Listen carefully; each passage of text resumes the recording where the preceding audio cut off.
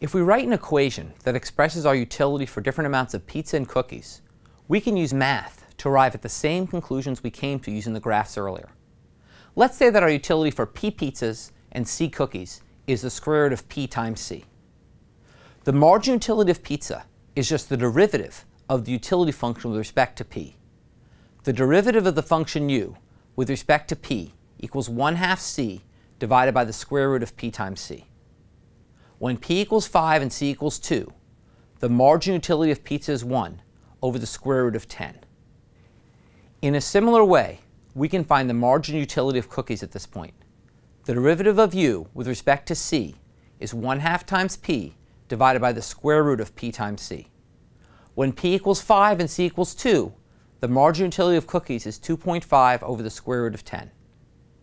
With these two marginal utilities, we can represent the marginal benefit of pizza as the ratio 1 over 2.5 or 0.4. The marginal cost of pizza is the price ratio, $2 over $1 or 2. Since the marginal benefit of pizza is less than the marginal cost, we should give up pizza for more cookies. When P equals 1 and C equals 10, the marginal utility of pizza is 5 over the square root of 10, and the marginal utility of cookies is 0.5 over the square root of 10.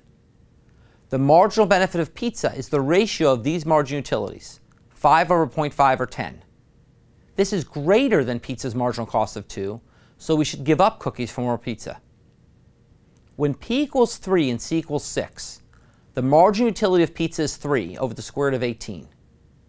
The marginal utility of cookies at this point is 1.5 over the square root of 18. So the marginal benefit of pizza is 3 divided by 1.5 or 2. This is exactly equal to the marginal cost of pizza we computed earlier using the price ratio. As a result, our indifference curve is tangent to the budget line.